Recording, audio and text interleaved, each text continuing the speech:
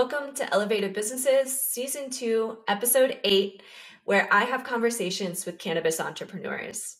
Today, I am thrilled to introduce you to Michael McQueeny, who serves as an attorney for Foley Hoag's National Cannabis Practice.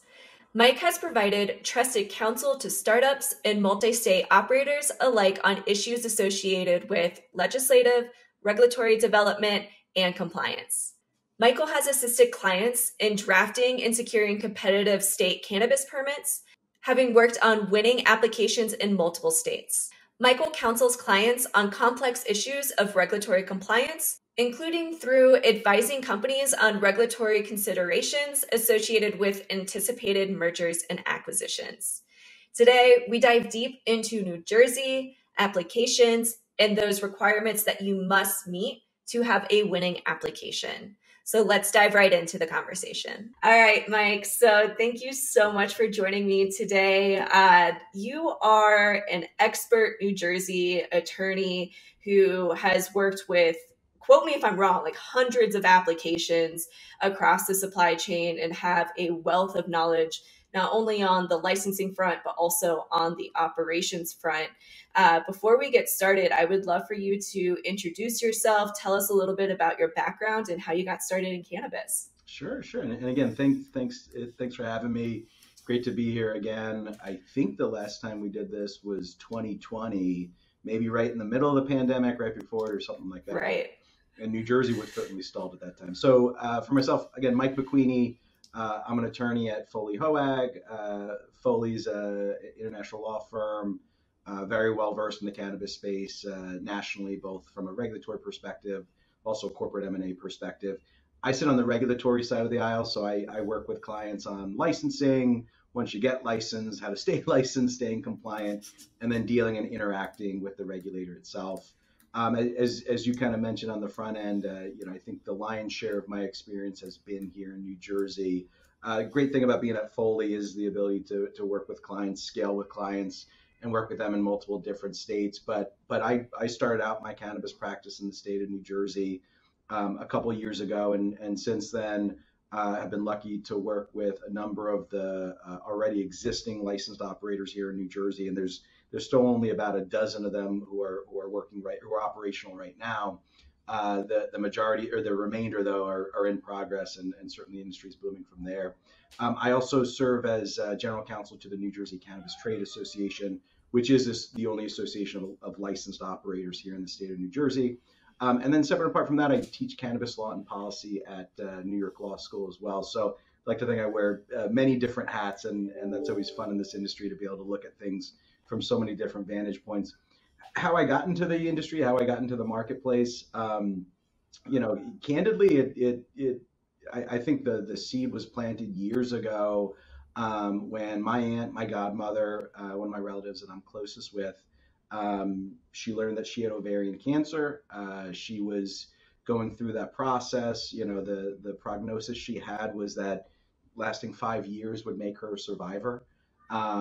Again, extremely close with her. One of my closest cousins is her son, and I think she realized in her process that yes, she wanted to kind of make it as long as she could for her family, but with a lot of the medicine and drugs that were being given to her by kind of the medical establishment, she realized that she was there, but she wasn't always present, right? So she looked to kind of alternative therapies, and cannabis being one of them, right? And this was before there was a lawful medicinal cannabis program in New York, which is where she lived, or in New Jersey for that matter. And as I like to say, one of the most loving criminal conspiracies arose because literally everyone in her neighborhood, whether it was college kids, whether it was retirees, if they could find a way to find a little bit of cannabis for my aunt, they would give it to her. And sure enough, it helped her manage her symptoms and be there for her family. And she was a survivor under their metrics. She lasted over 5 years. She did pass shortly after that, but kind of seeing that firsthand that this product, which still at the time was stigmatized, could have such a meaningful change, not only in her life, but in the life of everyone she loved as a result, really always stayed with me, right? And so, when I graduated law school in 2012, I started just as a commercial litigator, right? So any kind of business dispute in court. My only goal as a young attorney was to be in court, right? And one of the best pieces of advice I got from a colleague at that time was, whatever you want to do, be annoying about it, right? Like, just be out front. Read as much as you can, do as much as you can, talk as much as you can about it. So eventually people can't deny you, can't ignore you. And sure enough, early on in my career, I got great experience, and just being one of those attorneys who could be quick thinking on their feet, problem solving, being able to figure things out in the moment. So I was able to do that early on in my career. And then I kind of started looking around and saying, well, litigation is fun, but oftentimes it's like a war, right? Where you're trying to put Right. down the other side. And I said, look, it'd be great to try and find something in my career that I could help build up, right? Create something, so to speak.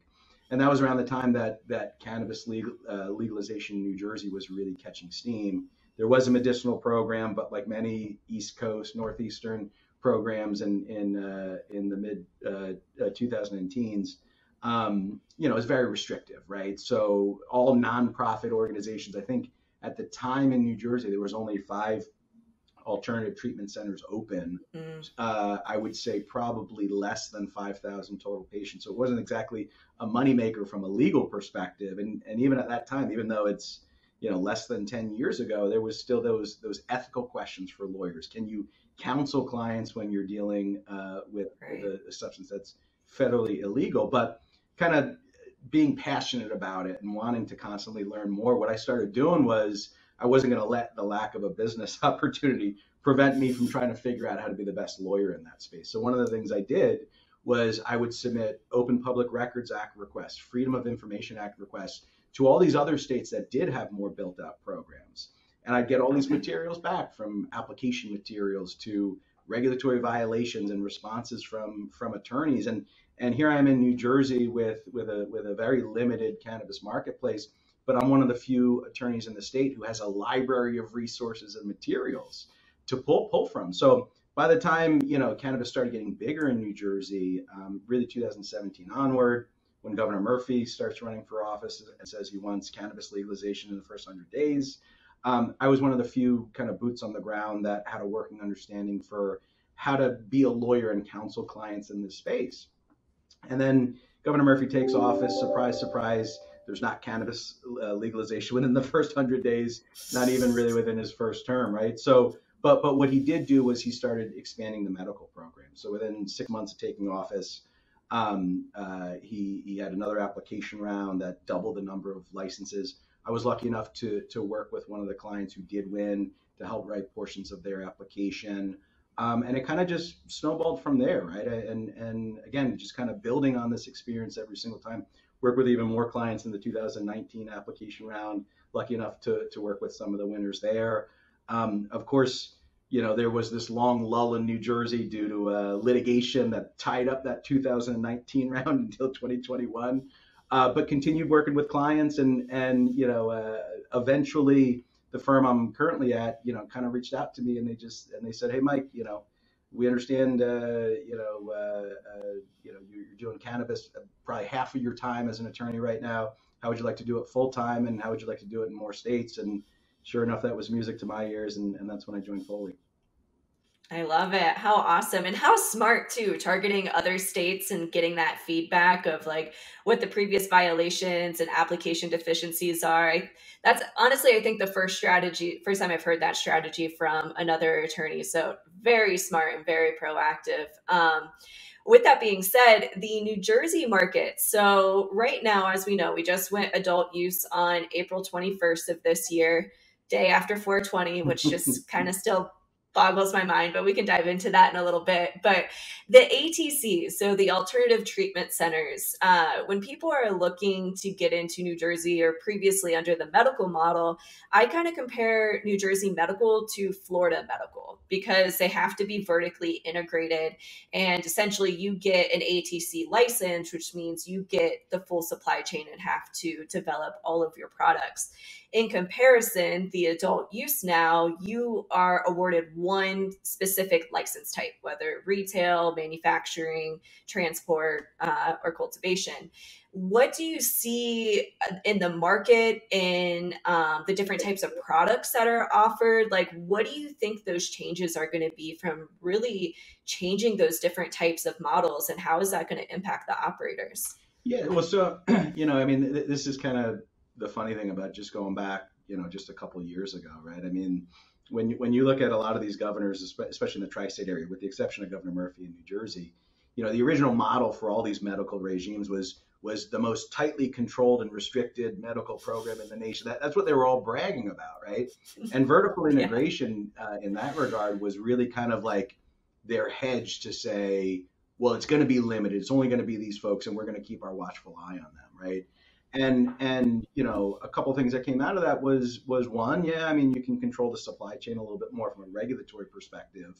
But also, I mean, to operate a vertical, you're going to need to start with $15 million or more in capital, right? Which is unachievable, even for many successful entrepreneurs, right? So one of the big things when New Jersey amended its medical law in 2019 was they said, well, let's chop that up a little bit, right? And let's allow these individual license classes. So, look, I mean, I think only time will tell. I mean, the operators we have right now, we're doing a great job. The 12. They're still verticals.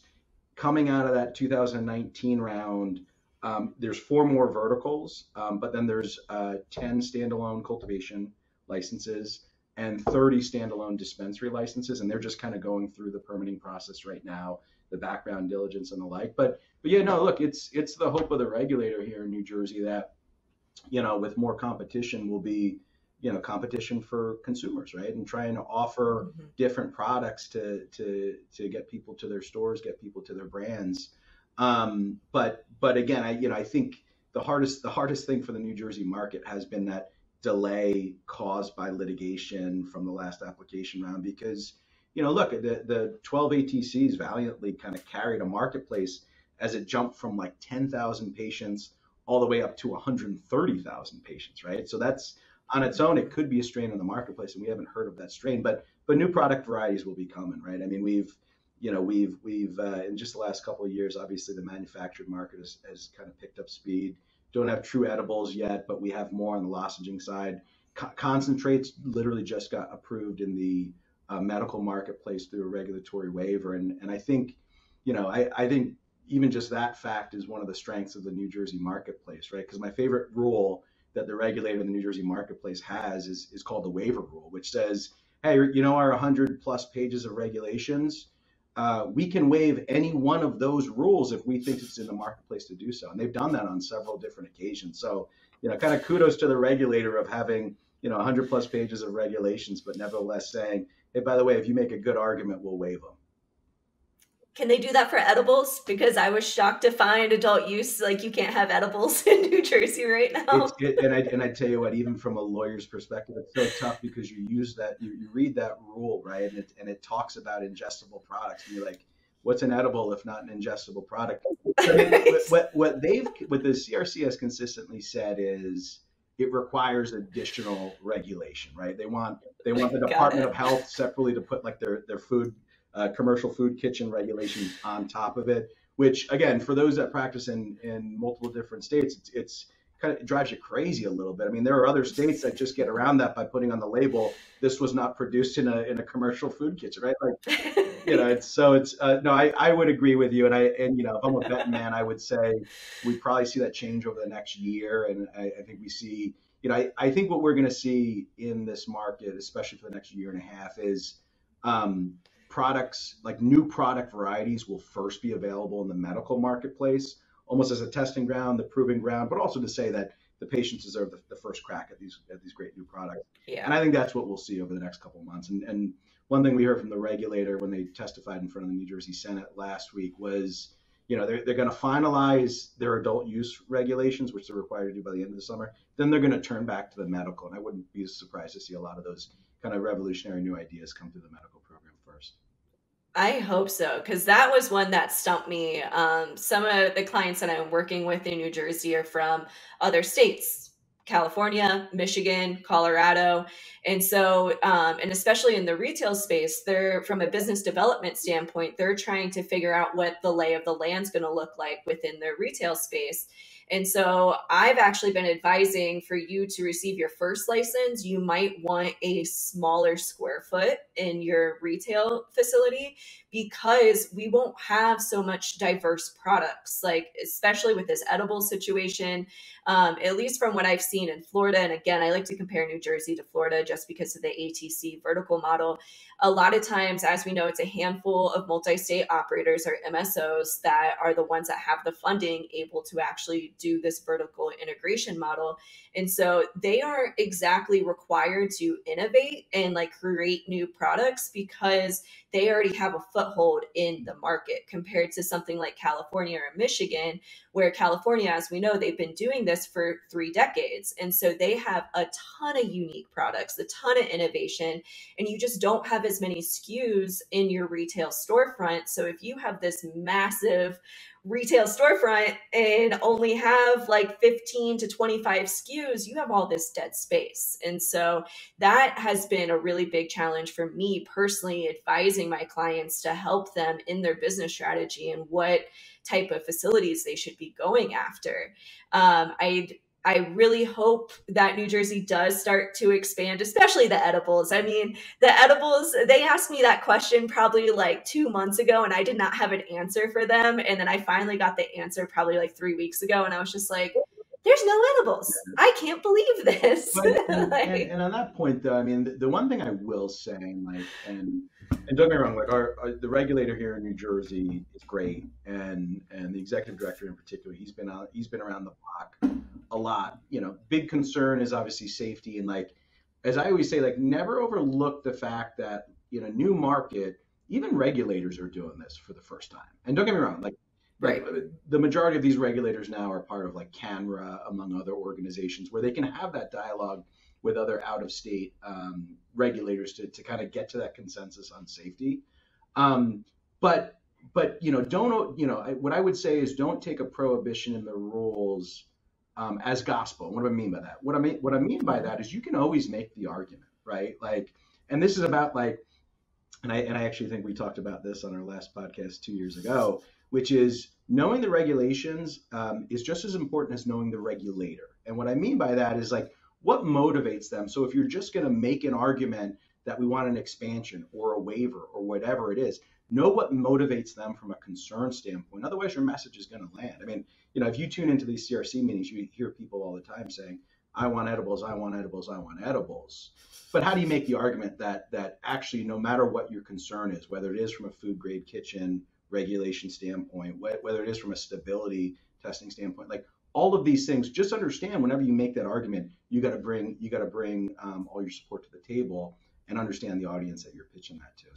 So again, this is a moving market. Our adult use regs will change by the end of the summer. Our medical regulations will change probably in the last quarter of 2022. So it's a time for really good arguments, and that's where folks from out of state can have a leg up because they can at least bring this vantage point of these were the hurdles we experienced when we brought this into a Western market in the first instance, and here's how we got to yes, here's how we got to safety. Yeah, absolutely. And as we know from other markets, regulations, the first 3 to 4 years, like they change so drastically. I mean, California, Michigan, Colorado, I remember we went through probably, I want to say 4 different sets of packaging and just packaging and labeling within the first few years, which, as we know, that can be extremely expensive because usually they're ordering their inventory labels in bulk and things like that. So nothing new in new markets. We just got to keep on rolling with the punches. But on the licensing front with New Jersey adult use, one thing that I really love that New Jersey is doing is their grading structure, or who gets their application evaluated first based off of, low impact economic zones, social equity, women owned, all of those different types of things. I really feel that them and New York really are trying to put this social equity first and make sure that the people that have been impacted by the drug war do have a leg to stand on and have a seat at the table. So with that licensing process, do you mind unpacking a little bit of what that looks like? What is the difference between a conditional license and an annual license? Oh yeah, and this is one of those things. It's like, when you practice in depth in some of these markets, it's like singing your hits, right? I just feel like I go through this every single day. Yeah. But you're right. I mean, New Jersey's been really unique at how they approach this, right? And it's so funny. So many of these states like have the headline grabbing numbers that often come from their statute, right? Like New York, it was big when the MRTA came out, and it was 50% of all licenses are designed to go towards social equity applicants, right? And New Jersey, in contrast, on the face of the statute said, it was 15% for minority-owned businesses, and then a mix of 15% for women-owned and veteran-owned businesses, right? And the question is, well, how does that actually end up playing out in licensing?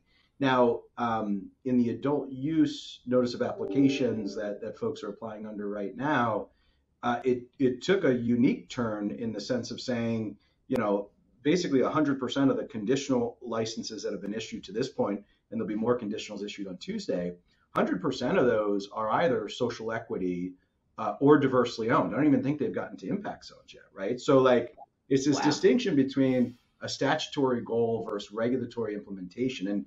And so, how this ends up breaking down the licensing process, it's important to understand first the conditional and then the priority, right? So the biggest distinction, and to take one step back, there are basically 10 buckets of priority, right?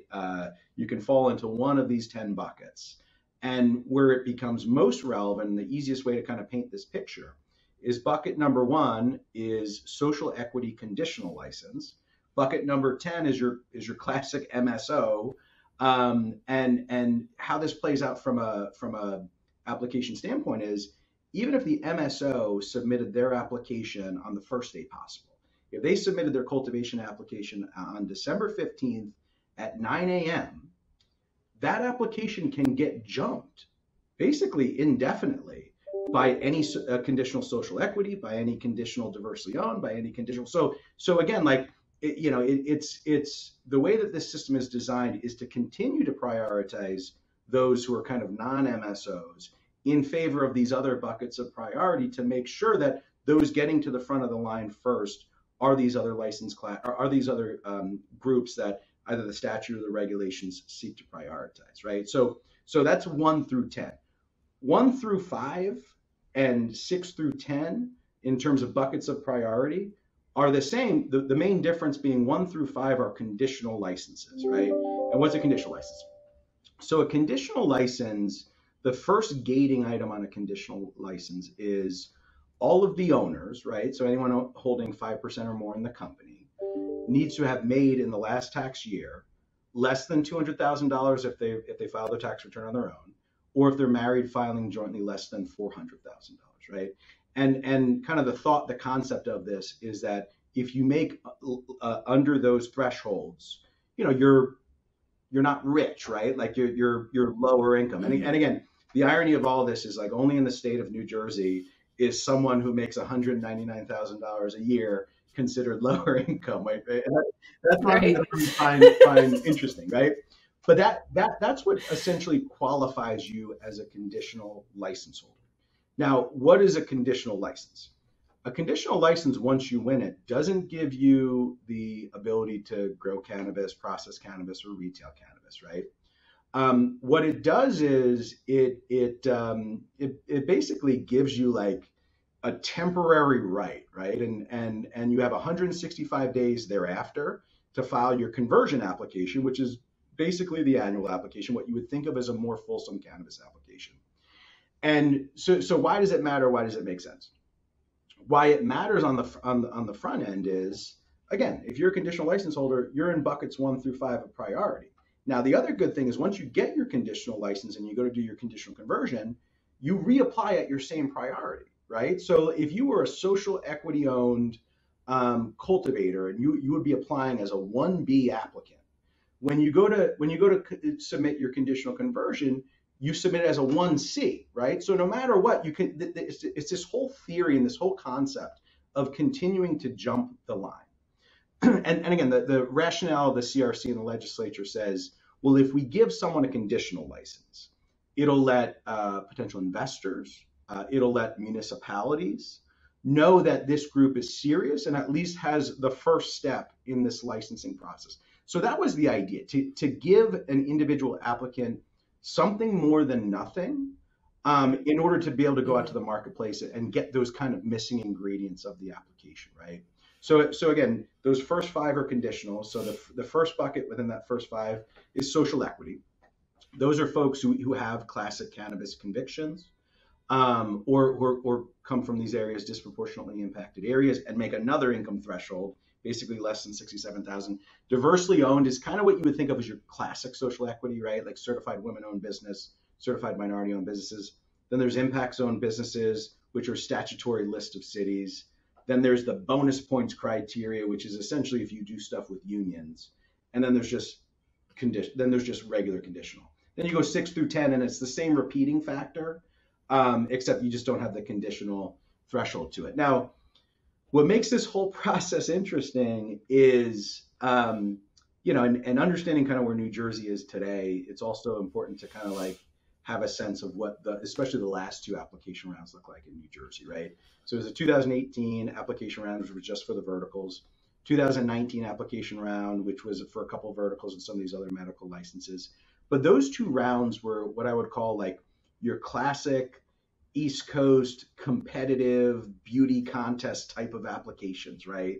Where, really kind of tailor-made for the incumbent industry, right? Like the bigger established operators, who are then bringing kind of, everyone of importance within the town or the state of importance and bringing them onto the advisory boards and, doing community host agreements and promising to work with these charities and that charities, right? So, but really built for incumbents. The other thing that happened with both those application rounds, right, which was the inevitable 2019 lawsuit, which stopped the program in its tracks for 2 years, right? So I think as the CRC and the legislature started looking at the industry as a move forward basis, they said, well, we know that if we continue to do these competitive applications, 2 things are going to happen. One, we're always going to be sued, right? Because if we're the ones picking winners or losers, they're always going to sue us saying we favor this person over that person and the like. The other thing that the CRC said is I think candidly, I think they said, well, why are we in the best position to say who the limited few license holders should be? Shouldn't that be the marketplace's decision at the end of the day, right?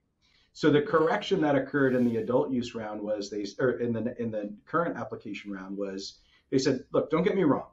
We want to know that everyone is compliant and understands our regulations on the front end, right? We want to understand that they know what safety and security looks like, what adverse event reporting looks like, what waste disposal looks like, what it takes to have an operations plan or a cultivation plan or a dispensary plan. We want to know those things, but we don't just want to give licenses to those who know those things and then are putting the lipstick on it, so to speak, right? So that's what they did at the state level. Now, the only other thing they did in the adult use round that they didn't do on the medical side was they said that having a local municipal approval was also required. And whereas in 2018, 2019, you needed local support, but you could get it in the form of like a letter from the mayor, a letter from a town council person, a letter from a business administrator, because it was a little bit more loosey-goosey in terms of what you'd accept from the local level. Now, where that's changed substantially is when adult use was implemented, much like in other states, the statute said all municipalities in the state of New Jersey have to either opt in or opt out by August 21st, 2021. Vast majority opted out, right? So despite the fact that 70% of New Jerseyans voted in favor of it, 70% of towns ended up opting out of those uses, which is like crazy and remarkable.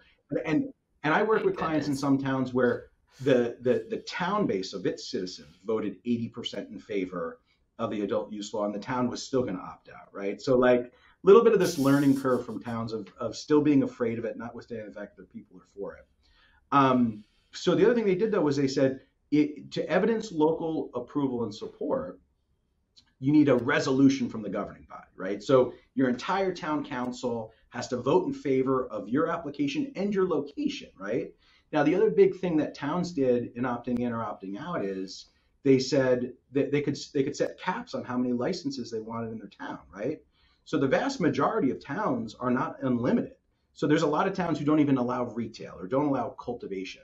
And of those towns that allow some of these uses, they'll say, well, we only want one dispensary or two dispensaries or one cultivation or two cultivations, right? So the big fight in New Jersey has been finding not only properties, but towns that'll give you approval, and more than that, towns that haven't already hit or exceeded their cap, right? So in many respects, the state has made the state license not easy, but easier than the beauty contest, while kind of punting the decision on who's winners or who's losers down to whether or not you can find a town that'll give you that local approval. And that's been the big fight, right? And I think it's kind of like an unintended consequence in the sense that, as we talked about, the state wants to prioritize these folks, especially those who aren't the millionaires, who don't make, the top salaries in the state.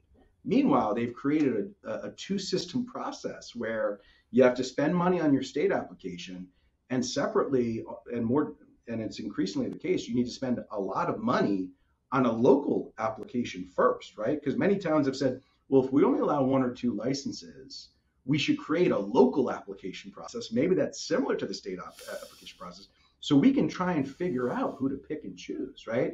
And so, and that's kind of been the really remarkable turn, which is, again, I think all of this was kind of well-intentioned and a way to let more people into the industry beyond just incumbents. But nevertheless, it's kind of created these multiple ripple effects of complexity, and that are still playing out. And I'll give you a perfect example. There's a great client that I've been working with for years who have just been waiting for an application round, especially while that medical round was tied up in litigation. Woman-owned business, self-financed, two great people and individuals. They had a town that they were focused on. They worked with that town for months. They appeared at town council meetings. They met with people in the community. They listened to their concerns. And sure enough, when that town opted into adult use, they were one of the first businesses in the state of New Jersey to get a local approval. Sure enough, what happened? They've already been brought into one lawsuit, and they were lucky enough to win that lawsuit. The judge recognized that everything the town did was proper. They're not being threatened with a second lawsuit, right? And so it's just this whole thing, right? And again, I think, as I said earlier, I think one of the goals of the state was to try and avoid lawsuits, right? But the reality is, no matter where you kind of push or shift responsibility for the ultimate determination of who wins or loses a license, it's inevitably going to result in lawsuits. So, as I always say to folks, the only sure things in life are, death, taxes, and cannabis lawsuits. And unfortunately, we're still seeing those lawsuits play out. And I think more will be coming down the pipe. My goodness. And it's just everything that's happening with New Jersey at the local level is very similar to California as well. It's like deja vu all over again in another state. And one thing that I heard, I didn't exactly experience this directly with any of my clients, but what I heard was at the local level, let's say that municipality says, I'm going to allow for 2 retail storefronts. And they're only allowed to give approval to 2 retail storefronts. They can't give approval to, let's say, 10 retail storefronts and then wait it out at the state level to see who gets licensed first at the state level, which I thought was like, I guess that is opening yourself up for lawsuits if you do the latter. But I was just like, wow, like what happens if you do give approval and then they don't pass their state application at first? They have a deficiency and then they have to go back through. Like, all of it is just so complicated. So with that being said, the licensing deficiencies, what are the most common mistakes that you're seeing right now? Just to your last point real quick before I get to that one. What you said is absolutely true, that a town should not be giving more resolutions than they have licenses available. Not every town knew that or understood that, right? So again, now we're in kind of like the second incantation of licensing. We're on the retail side. Cultivation and manufacturing opened up in December 15th. A lot of these towns only passed their local ordinances, August 21st or around that time, right? And everyone was still figuring out, So there were some towns that gave out more resolutions than they had available licenses under the cap, which, going back to, this priority structure, made it so hypercritical to say, well, can I structure my business in a way that gets me to a higher priority? Or what does that mean for for the other competition in this town? And really, like, for the first several months of legalization and the build up to licensing, it created all these strategies of trying to figure out, again, how not to lose your investment, right? Like, you've sunk these resources in the state application, you've sunk these resources into a local process, and everyone's feeling it out and figuring it out for the first time, which gets back to your question on the deficiencies, right? And deficiencies, is like this, is the stick in your spokes as you're trying to get to licensure, because at the very least, even for conditional licensure, assuming no deficiencies, it takes 90 to 120 days just to get to that point. Now, the CRC has a huge, bundle of applicants. I think as of last week, there's been 900 total applications submitted across all classes, Wow. right? And they're doing their best to really move through these piles. And you give them credit because, I think over the first 4 months, they did issue about 101 licenses, conditional licenses, right? So smaller application packet, but nevertheless. But I think one of the other ways, candidly, that they've tried to manage the pile, so to speak, is to use the deficiency process, right? So in New Jersey, there's a 3-phase review process, right? The first review is on priority status, right? So they pick up your application. I mean, it's in the portal, but they're picking up the application and they say, okay, well, you've self-designated in the portal as a social equity business. Let me see what you've submitted to prove to me that you're a social equity business. And I should add, the whole social equity process has been confusing for a lot of folks who haven't kind of triangulated what the requirements are, right? Because if you're going off of a cannabis conviction, one of the kind of like unfortunate catch-22s about cannabis arrests and cannabis convictions, especially as they relate to licensure, is if you've been arrested over probably the last 15 to 20 years for anything cannabis related, more often than not, a lot of these states, instead of convicting you, put you through what we call in New Jersey like a pretrial intervention program, where they say, we're going to stay your charges, we're going to stay your conviction, as long as you go through either drug court or do community service or something like that. As long as you go through what we're telling you to go through, we'll wipe away that conviction, right?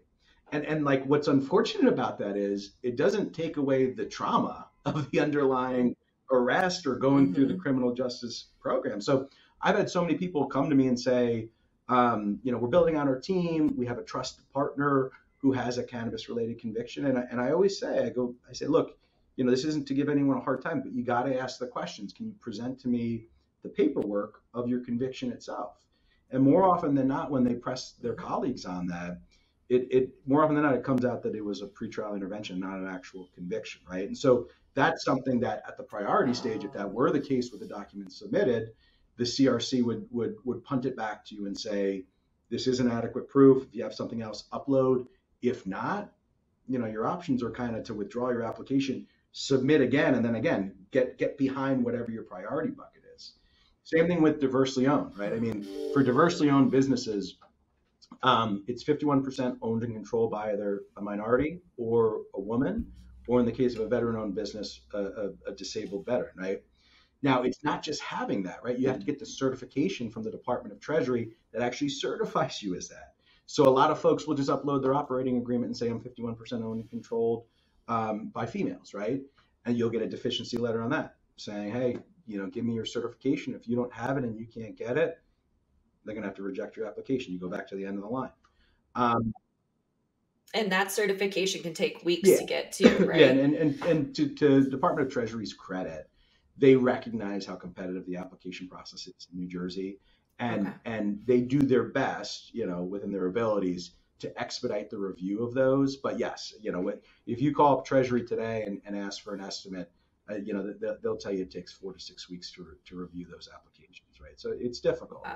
Wow. So that's your first level review, which is just looking at priority. Now you've gotten through first level review. Now you're on second level review. Have you submitted all mandatory documents required, right? So like if you're doing a conditional license, right? For all of your persons of interest, in addition to the, I think it's like a 16-page personal history disclosure form, have you submitted all those? For all your persons of interest, did they give their last year's tax returns? And not just their last year's tax returns, but their last year's state and federal tax returns, right? So I see a common deficiency that people get hit with when they've uploaded the federal, but they haven't uploaded their state tax return as well, right? The worst, the most egregious deficiency that I've seen, and I feel so bad for the applicant, is on government issued IDs, right? So you have to provide government issued IDs for all persons of interest. I knew somebody who had a government issued ID. They submitted their application on December 15th. The reviewer did not review their application until, let's call it, February 1st. On January 28th, their IDs that they submitted on December 15th expired. They got a deficiency letter saying you need to update a current government issued ID, not an expired one. And note, after you submit your application, you can't change it, right? So like completely out of the applicant's control. Like there's nothing they can do to change that, right? But it's just kind of a sampling that you never know what reviewer you're going to get. But it's important to kind of like know the types of things that come out and see what can come up from that. But again, the mandatory documents thing I think is the most difficult because, as most practitioners will tell you, the disclosure requirements for New Jersey, especially on the front end of an application, may be the most onerous nationally. And this becomes difficult, especially for applicants who are soliciting funding with lenders, right? Because it's one thing for a lender to say, hey, look, I'm going to commit to give you whatever it is, $2 million once you get your final license that that I'm going to give it to you under a loan and that's great. And you're so lucky because access to capital is the most difficult thing in the industry. You're so lucky to get that. And then the applicant comes back to the lender and says, hey, by the way, I need your entity that's lending this to me to fill out this 38-page entity disclosure form. I need all of the owners of your lending vehicle to complete these personal history disclosure forms. That also requires those owners to give us your tax returns, both state and federal, and all this other information. And if you're a lender who's unaccustomed to New Jersey, you look around saying, you're running me through the ringer when I'm the one giving you $2 million, right? So it's like, it's right. And again, we're just at completeness review. We haven't even gotten to, on the documents, we haven't even gotten to the substantive review. And that's the third bucket of application review, which is, have you uploaded all of the other required documents, right? Which is, have you uploaded your regulatory compliance plan, your business plan, your plan to obtain liability insurance, and then anything else you check in the portal, right? Like, so New Jersey is a portal-based application, right? And it's relatively speaking user-friendly, although it's got a lot of bugs to it. One page is a list of, I think it's 15 to 20 questions that are, you check either yes or you check no, right? And I always call that like the unintended consequence list, right? Because there's questions in there such as, do you intend to enter into a partnership with a reentry program? And I would tell you 99% of applicants say, that's a good cause for me to get involved in. You know what? I do intend on entering into a reentry program once I'm licensed. I check yes. Now, if you don't have a partnership with a reentry program that you already have on paper, that you've uploaded into the documents pane, that's another area that could get flagged as a deficiency for you, right? So it's just like all these learning curves, all these methods to kind of handle the pile, all these potential hurdles. And again, every time you hit a deficiency, you're then paused where you are in the process, and anyone else who's ahead of you continues to jump you, right? So it's just like, this is, and candidly, that's the hardest part to kind of communicate with clients. It's just like, it's like the guy who's like juggling plates, right? I mean, that's how the New Jersey application process works. And it's, in a process where folks are spending money, where you're kind of looking for as much predictability as possible, candidly, the best that you can do is just, work with professionals who kind of understand the typical issues and pitfalls that go into this, and work with you so that before you submit that, click that submit button, you're never going to have 100% confidence, but as close as you can get to 100%, that's going to help you sleep at night. Right. Yeah. Speaking of, I did not sleep at night when I submitted those applications. It's nerve wracking, the anxiety from all of it. I was super happy with the portal. I felt like it was pretty user friendly compared to some other sites that I've experienced. So I was happy to see that. And also, thank you so much for the heads up too, because you told me, you're like, hey, it took me all day to get like 2-3 applications in. Like, make sure you go in, play around, do the technical training and stuff like that. So and I tell you thank you for that heads up. But like December 15th was like, because that was the first, I always, through so many of these things, I always say it's like the first time for everyone, right? But that's what made December 15th so anxiety ridden, because, one thing for December 15th that doesn't exist anymore is they made the portal live for folks in the days leading up to that application, right? That opened on December 15th. And let me take another step back and say, like, you want to go into an application feeling like you have everything together and ready to go. They didn't make the 38-page entity disclosure form available until the Friday before that December 15th. And all those talk about working weekend. Then the other thing that New Jersey did, and this isn't to rag on them, a lot of friends, but the other thing they did was they made the portal live in the days leading up to December 15th, right?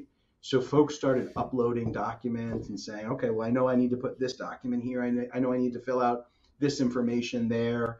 And they did that in the days leading up, and they said, oh, I'm diligent, I'm ahead of the curve. I've triple checked it to make sure I'm not giving the CRC issues on the back end. Sure enough, the morning of December 15th comes, wiped clean, absolutely wiped clean for anyone who was diligent enough to do it that way.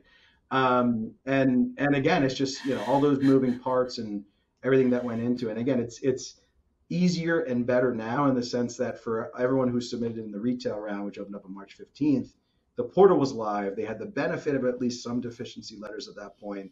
There was the learning curve, but again, being in that first wave of it, much like you, it was like anxiety for even 2 weeks afterwards, just like all the permutations running through your head. Oh yeah. Yes, absolutely. Just like second guessing yourself at every step. Did I do that too? I like that so many times I went back into the portal to like triple check different things. I listened to you on a webinar and I was like, oh, those are the deficiencies. I need to go check and like triple check. I did some of these things. Like, and when I was in law school, they always used to say no postmortems, meaning when you walk out of an exam, don't go talking to a friend of yours because they're going to say, oh, hey, by the way, how about that one question about this specific area of the law? And you're like, I didn't even know that's what they were asking about. And then your anxiety ridden for months afterwards. The one thing I'll say that I think is of value to folks is don't be afraid of going through that exercise that you just said, which is I've had folks come to me after the fact and they say, Mike, I don't know what to do with the in-between time. Can you go into the portal and flag for me what you think could be deficiencies, right? And there's some anxiety to that because once you do that, you know that you're probably going to get hit with a deficiency letter. But what I tell folks is, one, I'm going to be more onerous on my review than hopefully the CRC is. But two, I think I'm going to be able to identify the majority of deficiencies that they could potentially go after you with.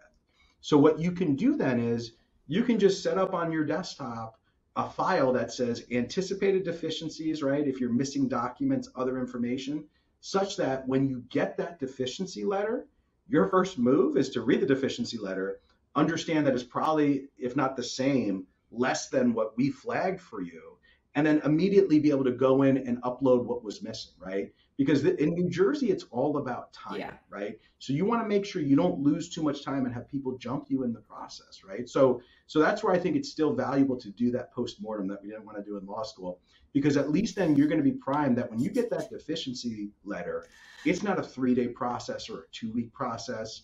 It's probably a within the hour process. And again, timing is everything in New Jersey.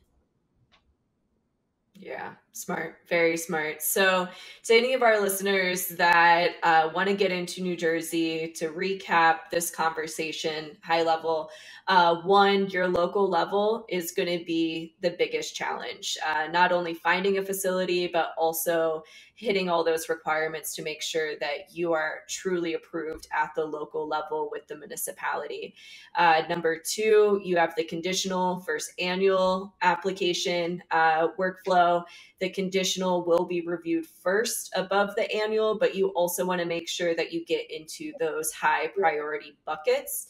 And what else? Am I missing anything else? With New Jersey, we're always missing something else, but I think we got the high, it's document heavy, anticipate deficiencies, always work on the local level and always budget that it's going to take a little bit longer than you anticipated.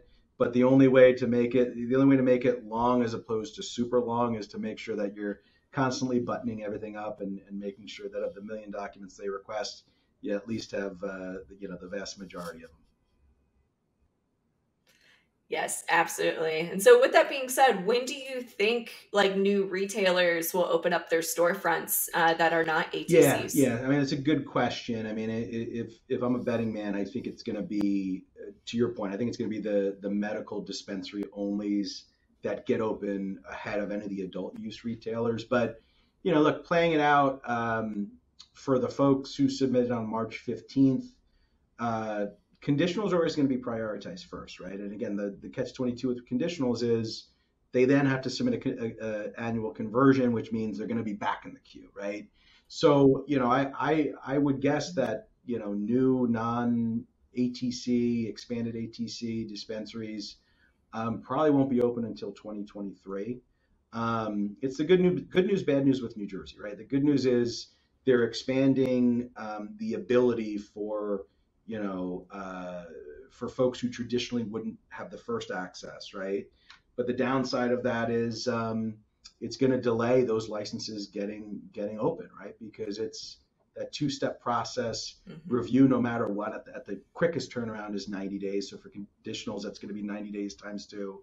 It'll be some time. Unfortunately, it'll probably be well into 2023. Yeah, I agree. That was kind of my thought process too. Like Q1 2023, if it all goes smoothly, depending on review process and everything else. And it was interesting, specifically on LinkedIn on April 21st, first day of adult use sales for New Jersey. I saw a lot of posts about people being frustrated that the MSOs were like the first ones to market in New Jersey on the adult use side. And me being the firecracker that I am would like respond back and be like, well, if you actually read the regulations, then you would know that that was actually the intent. Like, yes, they had this really great intention with all these different buckets and review process, but really, if you read the regulations, you knew that the previous MSOs with the ATCs were going to be the Yeah, ones that were first to market. and again, I mean, Like, and that's not that's anything like, new. it's another kind of catch 22 in the sense that like it's not like the quote unquote MSOs showed up in New Jersey on January 1st, 2022, right? I mean, like this is the incumbent industry, like many of Right. which were among the first five licensed in New Jersey, pre 2016, right? So like it's not like it was this great olive branch over to them. It was this recognition they're the only ones in the marketplace, right? And like Hmm. at the end of the day, I mean, it sounds funny, but at the end of the day, like it does come down to democracy, right? Like the voters of New Jersey voted and they said, we want adult use now. The legislature said, hey, look, Right. the legislature said, the latest we want adult use sales is February 22nd, 2022, right? The CRC did miss that date, but eventually came around and said, this is the incumbent industry, whether we like them or not. And by the way, like again, going back to that 2019 lawsuit that we've referenced probably 50 times in this podcast already, right? Like the industry was supposed to be a lot bigger by this point in time, and like give those 12 Hmm. ATCs, those incumbent ATCs, a lot of credit. Again, they not only shouldered the marketplace for a patient population that again increased from roughly 5,000 patients all the way up to I think it's 130,000 today.